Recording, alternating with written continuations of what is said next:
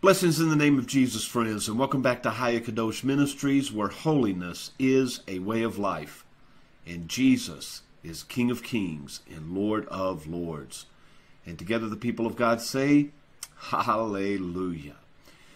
Now we're going to continue our study on the 7 churches of Revelation, and today we are in the 7th and final church. Now, in order for us to understand what is taking place in this letter to this church, and understanding that in the time period of the churches throughout the last 2,000 years, how this letter applies to us as well, we need to look at a little bit of background. So if you would, turn in your Bibles to Hosea chapter 11, and let's begin by reading verse 7, which says, "My people are bent to backsliding from me." Now this is the people from the very beginning of creation to the exact moment that we are in today. So let this statement from the Most High ring in your ears. Again, my people are bent to backsliding from me. Now with that in mind, turn to Jeremiah chapter 7 and let's read verse 25 and verse 28. Keeping in mind that the passage we just read applies to the people of God throughout time. Jeremiah 7 verse 25, "Since the day that your fathers came forth out of the land of Egypt, unto this day, I have even sent unto you all my servants, the prophets, daily rising up early and sending them." And let's go on and read verse 26, "Yet they hearkened not unto me," or, "Yet you have not hearkened unto me, nor inclined your ear, but you have hardened your neck, and you did worse than your fathers." Now verse 28, "But you will say unto them, This is a nation that obeyeth not the voice of the Lord their God, nor receiveth correction. Truth is perished, and is cut off from their mouth." Now let us turn to 2 Kings chapter 17. Let's begin at verse 7, and we're going to read to verse 23. "For so it was that the children of Israel had sinned against the Lord their God, which had brought them up out of the land of Egypt, from under the hand of Pharaoh king of Egypt, and had feared other gods, and walked in statutes of the heathen, whom the Lord God cast out from before the children of Israel, and of the kings of Israel, which they had made. And the children of Israel did secretly those things that were not right against the Lord their God." Let me pause here and ask this question. How many secret sins are being committed behind closed doors by those who call themselves followers of the Most High? How many secret things are you guilty of that are not right against the Lord your God? It goes on to say, "And they built them high places in all their cities, from the tower of the watchman to the fenced city. And they set them up images and groves in every high hill, and under every green tree. And there they burnt incense in all the high places, as did the heathen, whom the Lord carried away before them, and wrought wicked things to provoke the Lord to anger." So instead of separating themselves, they are conforming themselves to the nations around them. Verse 12, "They served idols, whereof the Lord had said unto them, You shall not do this thing. Yet the Lord testified against Israel and against Judah by all the prophets and by all the seers, saying, Turn ye from your evil ways, and keep my commandments and my statutes according to all the law, which I commanded your fathers, and which I sent to you by my servants the prophets. Notwithstanding, they would not hear, but they hardened their necks, like to the neck of their fathers. They did not believe in the Lord their God. And they rejected his statutes, and his covenant that he made with their fathers, and his testimonies which he testified against them. And they followed vanity, and became vain, and went after the heathen that were round about them, concerning whom the Lord had charged them, that they should not do like them. And they left all the commandments of the Lord their God, and they made them molten images, even 2 calves, and they made a grove, and they worshipped all the host of heaven, and they served Baal. And they caused their sons and their daughters to pass through the fire, and they used divination and enchantments, and sold themselves to do evil in the sight of the Lord, to provoke him to anger. Therefore the Lord was very angry with Israel, and he removed them out of his sight. There was none left but the tribe of Judah only. Also Judah kept not the commandments of the Lord their God, but walked in the statutes of Israel which they made. And the Lord rejected all the seed of Israel, and he afflicted them, and delivered them into the hand of spoilers, until he had cast them out of his sight. And so no matter who the Lord sends, no matter what he says, the people are bent toward backsliding. Now turn to Isaiah chapter 5, and let's look at verses 1 to 3. It says, Now will I sing to my well-beloved a song of my beloved, touching his vineyard. My well-beloved hath a vineyard in a very fruitful hill, and he fenced it, and gathered out the stones thereof, and planted it with the choicest vine, and built a tower in the midst of it, and also made a winepress therein. And he looked that it should bring forth grapes, and it brought forth wild grapes, or sour grapes, useless grapes. And now, O inhabitants of Jerusalem, and men of Judah, judge, I pray you, betwixt me and my vineyard. So what the Bible is telling us here is that the Lord has planted seed that should produce good grapes. And yet what comes from it isn't good grapes, but sour grapes, grapes that are useless. And this applies to the people whom God has called to serve him throughout time. Now let us look at Isaiah chapter 63, verse 10, which says, But they rebelled, and they vexed his Holy Spirit. Therefore he was turned to be their enemy, and he, the Most High, fought against them. In Ezekiel chapter 6, verse 9, hear what the Lord says. They that escape of you shall remember me among the nations, whither they shall be carried captives, because I am broken with their whorish heart, which has departed from me, and with their eyes, which go whoring after their idols. And they shall loathe themselves for the evils which they have committed in all their abominations. The Lord's heart is broken over what his people are doing. Jesus echoes this in Luke chapter 13, verse 34, when he says, O Jerusalem, Jerusalem, my people, you killed the prophets. You have stoned them that have been sent unto you. How often I would have gathered the children together, as a hen doth gather her brood under her wings, and you would not.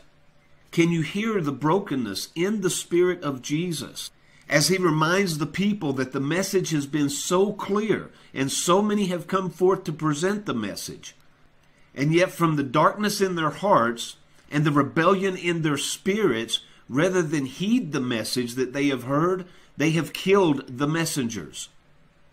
In Romans chapter 10, verse 1 and 2, Paul says, Brethren, my heart's desire and prayer to God for Israel is that they might be saved, that they might turn from their backsliding. For I bear them record that they have a zeal of God, but not according to knowledge. You see, there are many people in churches, even in entire congregations, who are lost. They may be sincere, zealous, and outwardly religious, but they reject the gospel truth.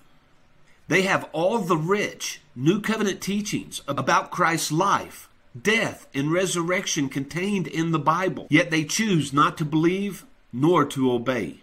And as a result, they are doomed just as Israel was. In 2 Timothy chapter 3, verse 5, we are told that they have a form of godliness, but they deny its power. And so just as these problems plagued the people of Israel in their time, so it has moved into the early Christian church. And we see it specifically in the church of Laodicea. So if you would now turn to Revelation chapter 3 and verse 14. Now understand, the church of Laodicea is the last and the worst of all the churches that have been addressed in these letters. Even in Sardis, if you will remember, there were at least some believers that remained. But this church is dead. And it is the only church Jesus had nothing good to say about. You see, some churches in these letters have made the Lord weep. Some have made him angry. But this church makes him sick. And so let's begin by reading the letter, and then we will come back and we will discuss it.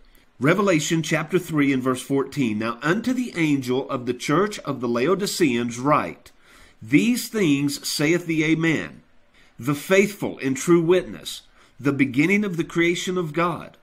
I know thy works, that thou art neither cold nor hot.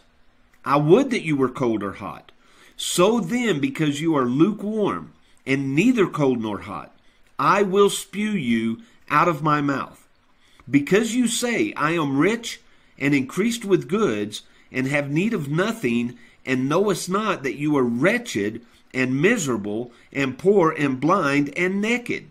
I counsel thee to buy of me gold tried in the fire, that thou mayest be rich, and white raiment, that thou mayest be clothed, and that the shame of thy nakedness do not appear. And anoint thine eyes with eye salve, that thou mayest see. As many as I love, I rebuke and chasten. Be zealous, therefore, and repent. Behold, I stand at the door, and I knock. If any man will hear my voice, and open the door, I will come into him, and I will sup with him, and he with me. To him that overcometh will I grant to sit with me in my throne, even as I also overcame, and am set down with my Father in his throne. He that hath an ear, let him hear what the Spirit saith unto the churches. Now let's begin back in verse 14, as the Lord presents himself first as the Amen. He says, These things saith the Amen. What does that signify? The word in Hebrew simply means truth. So he says, These things saith the truth. Now we know that Jesus said he is the way, the truth, and the life. But he also said in John 17:17, Thy word is truth. And we know from John chapter 1 that Jesus is the living word. And so he's representing himself here as the Word of God. You see, all the Old Testament promises of forgiveness, mercy, loving kindness, grace, hope, and eternal life are bound up in Jesus Christ's life, death, and resurrection. Jesus is the fulfillment of all the Old Testament promises, covenants, and prophecies. He says that he is the faithful and true witness, meaning that he is completely trustworthy, perfectly accurate, and his testimony is always reliable. We can place all of our trust upon him. And finally, he says he is the beginning of the creation of God. Now, this is important because in the surrounding region of Laodicea, people were teaching that Jesus had been created by God. And this denounced, of course, that he is God. And the people who perpetuated this claimed to have a secret, higher knowledge above and beyond the simple words of Scripture. And this is why Paul writes in his letter to Colossae, which was very close to Laodicea in proximity, and therefore were hearing the same false teachings. And Paul says in Colossians chapter 1, verse 15 through 17, Who is the image of the invisible God, the firstborn of every creature? For by him, Jesus, were all things created, that are in heaven and that are in the earth, visible and invisible, whether they be thrones or dominions or principalities or powers. All things were created by him and for him. And he is before all things, and by him all things consist. And so Jesus, by taking this title, the beginning of the creation of God, is denouncing this message that is being presented among this Laodicean church. And he goes on in verse 15, he says, I know your works. Now, unlike the other churches, there's nothing good about their works. Because he says that you're neither cold, you're not a sinner, pagan in your beliefs and practices, and you're not hot. You're not on fire for me. I wish you were cold or hot. Why? Because if you were cold, you would receive judgment. If you were hot, you would receive reward. But because you are lukewarm, you are a hypocrite. You talk the talk, but you don't walk the walk. And because of this, I will spew you out of my mouth. In the Greek, that means vomit. I will vomit you out of my mouth. And in a modern way of saying it, he's saying you make me sick. Now this is the great and good God, full of mercy and compassion, kindness and patience. And yet he says to these people, you turn my stomach. Now in remembering and realizing that this message applies to the church today that we live in, many of the churches, pastors, and teachers that exist today and are teaching people worldwide literally make him sick. And so when you see these things on TV, when you hear these things on the internet that these people are teaching, if it turns your stomach, think of what it does to the Lord. Because the only reason it moves you in such a negative way is that you have the Spirit of the Lord. And if that's what it does to you on a small scale, think of what it does to the Most High. Well, it goes on in verse 17 and he says, because you say I am rich and increased with goods, and you have need of nothing, yet you do not know that you are wretched and miserable and poor and blind and naked. And so what Jesus is warning against here is don't think just because you have so many material things that you're blessed with a good job, a good family, a roof over your head and food in your stomach. Don't equate these things to God's view of you. Because the Bible tells us in Matthew chapter 5 verse 45, which Jesus also said, that the Most High pours his blessings out upon the just and the unjust. So the blessings we receive in this life are no indication of our relationship to him. And yet that's what he's saying of this church. He's saying, look, you think that because you have so many blessings in your life that you have found favor with me. And so you see yourself in your own goodness. But the way I see you, you are wretched, miserable, poor, blind, and naked. I would counsel you, I would encourage you to buy gold from me that has been tried in the fire. Remember what Peter told us in his first letter, chapter 1, verse 7? That the trial of your faith being much more precious than of gold that perishes, though it be tried with fire, might be found unto praise and honor and glory at the appearing of Jesus Christ. And so Jesus is saying here, repent, and that fire will be bestowed upon you. He says, then you will be rich. And you will wear white raiment, spotless, unstained, and untainted from the sin of this world. And you will be clothed, that the shame of your nakedness will not appear. Why? Because we have been clothed in his righteousness. And anoint your blinded eyes with eye salve, so that you may see. And so he pauses for a moment in verse 19, and he says, look, I know this rebuke is strong and harsh and may be difficult to hear. But as many as I love, I rebuke and chasten. I'm rebuking you in this letter because I love you. But if you continue in your wicked, evil ways, I will cut you off from my love. So he says, be zealous, be eager to repent. Now in verse 20, this is a passage that has been misused in so many ways in evangelistic efforts, and it's not what it's saying at all. So let's read it together and then let's look at it. He says, behold, I stand at the door and I knock. If any man hear my voice and open the door, I will come into him, will sup with him, and he with me. Now this isn't about Jesus standing at the door of your heart knocking, wanting to come in. Jesus is saying here, I was in your church at one time. I was among your fellowship. But because of your sinful practices, I had to leave. I had to depart. And you have shut the door on me, leaving me outside. And you think that all you're doing inside is in my name and bringing pleasure to me. But I am on the outside knocking, asking you to let me back in. Let me be the center of your preaching. Let me be the center of your teaching. Let me be the center of your music. And yet everything you do is about you, not about me. He says in verse 21, if you heed this message and you overcome, I will grant you to sit with me in my throne, even as I overcame and am set down with my Father in his throne. In other words, you will reign with me throughout eternity. You will not be cast into outer darkness. You will not suffer the flames and the torture of hell. You will not live where the worm never dies. But just as I sit in the presence of my Father, so too shall you. But you must be zealous and repent. And then he finishes with verse 22, he who has an ear, Let them hear what the Spirit saith unto the churches.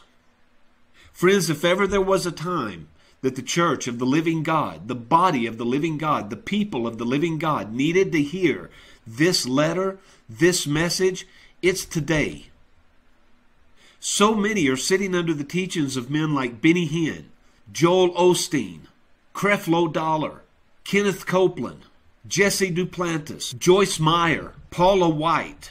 And as Paul told the Philippian church in Philippians chapter 3, verse 18, "For many walk whom I have told you often, and now tell you even weeping, that they are enemies of the cross of Christ, whose end is destruction, whose God is their belly, and whose glory is in their shame, because they mind earthly things." And so, friends, we must come out from among them. We must be separate. We must get back to the Word of God and flee the doctrine of men. We must get back on our knees and humble ourselves until the fire of God consumes us, and recognize the hypocrisy that has been so much a part of us for so long. We must be sincere in obeying the things of God, no matter how much pain or what the cost to us. Friends, that's the message of this letter. Now let him who has ears to hear, hear what the Spirit saith unto the churches. Now, I love you, friends. I truly hope and pray that you find a quiet place today to stop, to think on the things of your Lord, your God, and your King, and to consider this last letter to this church, and if it applies to you today. Oh, friend, if it does, fall on your face in repentance before Him, because He is faithful and just to forgive you in the sincerity of your heart as you repent of your sin. Now, as He wills, and until next time, I'll see you on the next video.